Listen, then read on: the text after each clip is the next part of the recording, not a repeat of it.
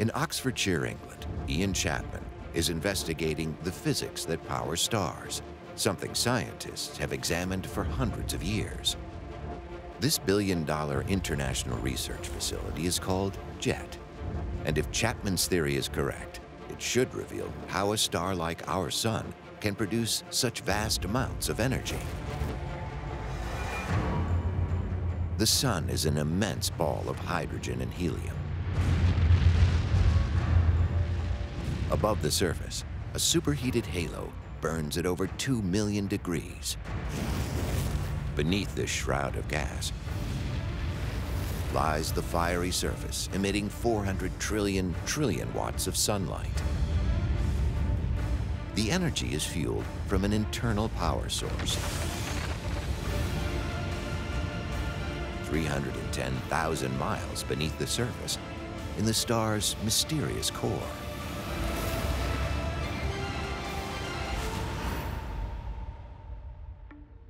Ian wants to know how heating hydrogen gas to extreme temperatures can generate energy and reveal how the Sun could be powered. The reactor must be able to withstand temperatures 10 times hotter than the center of the Sun. Engineers use a manually controlled robotic arm to inspect the surfaces inside the reactor vessel. So, here we go. Ian starts the process by heating the fuel source, hydrogen gas. What we're doing here is we'll take some gas, put it into the vessel, and then we have to get that gas really, really hot. And so we're passing an extreme current, millions of amps of current go through that fuel and turn it into a plasma, just like you would see in stars in space. So you have a solid, then a liquid, then a gas, then a plasma. And a plasma is like a very energetic gas. The team draws huge amounts of electricity to power the 38 magnets. 10, 9, 8, 700 megawatts, enough to power an entire city. 3, 2, 1. They heat the hydrogen to 72 million degrees. The cooler edges of the plasma begin to glow.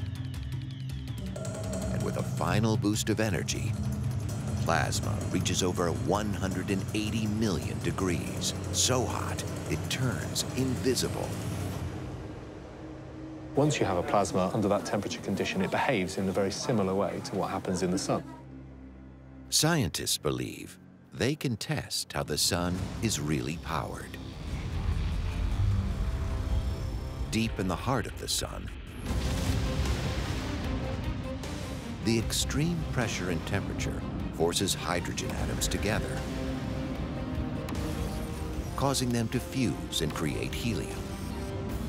This is nuclear fusion, and it creates as much energy as 100 billion atomic bombs every second. Gamma rays blast out of the core and radiate through the superdense plasma. The energy transforms on its journey, finally reaching the surface, where it shoots out as light.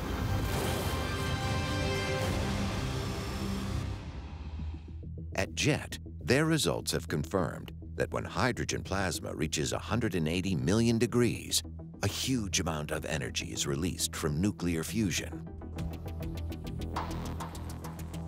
This physics is finally revealing how nuclear fusion can power stars like our Sun. Fundamentally, what we're doing here is we're understanding where the stars get their energy from, why the stars shine, why they're giving out the energy that they are, because of the fusion which is going on inside the body of the star.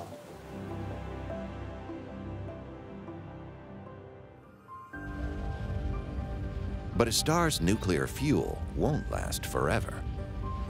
The more massive a star is, the faster it lives and the faster it dies. So really massive stars have very short lives. How does a massive star cataclysmically explode? Scientists believe gravity could be to blame.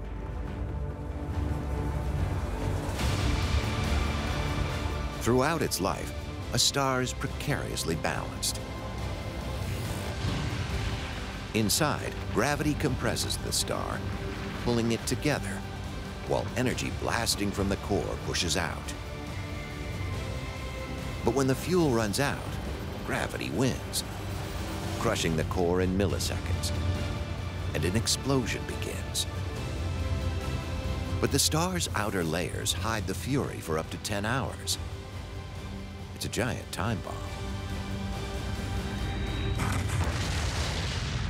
The star goes supernova, the greatest explosion in the cosmos.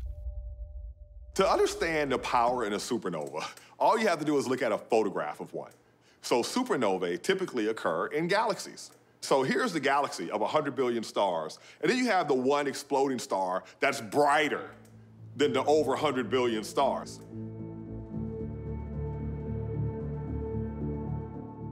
Supernovae blow off these enormous shells of gases that have these structures and colors and filaments. They're just beautiful. Although we understand the basic principles behind the explosions of stars, the details are still not understood.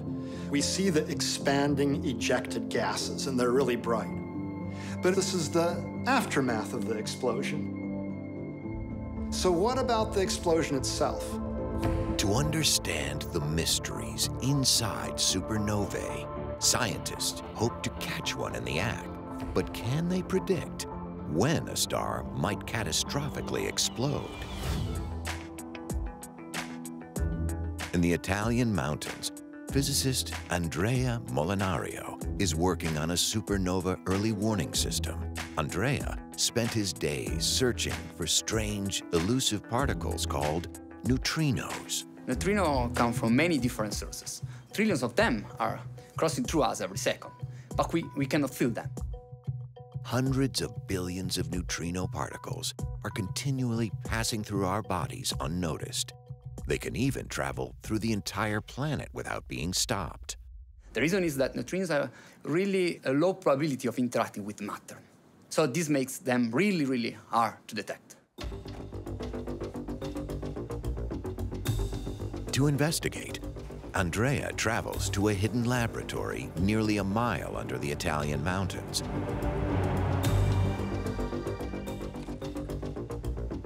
Inside the lab is a machine designed to catch the mysterious neutrinos, and it is very large. This is the Large Volume Detector. It's a huge neutrino detector. It's made up of 840 different tanks. Each of these tanks is filled with a special liquid. When a neutrino gets there and interacts with this liquid, a flash of light is produced. The tanks hold 1,100 tons of liquid, packed with sensors that can pick up the faint flash of light and turn it into a signal. It's so sensitive to unwanted radiation, it must be hidden deep underground. We are under 1,400 meters of rock above our heads.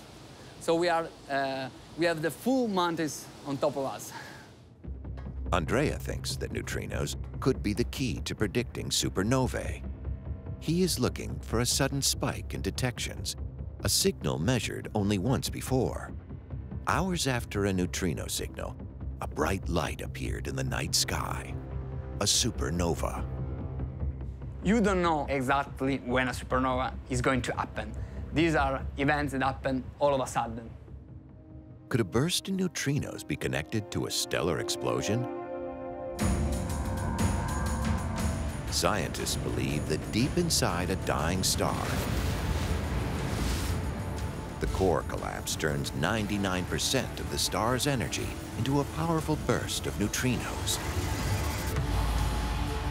They shoot through the star at almost the speed of light and escape into the cosmos. In their wake, a shockwave is triggered. As each layer collapses and explodes, in turn, the wave surges to the edge of the star until hours later, it finally hits the surface and explodes in all its glory.